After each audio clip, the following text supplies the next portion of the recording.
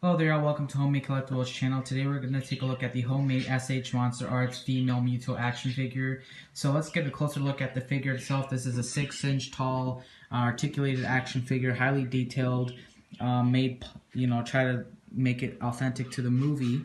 The accessories include this tiny tank, which the one down there, that's the train with the bridge. It includes that based off the movie, and this tiny tank down here, which it can chew up. So let's take a look at the articulation on this figure. So for the articulation, its jaws can go up and down. It's got articulation here on this arm here. It's got articulation on each of this arm, so it can go forward and down.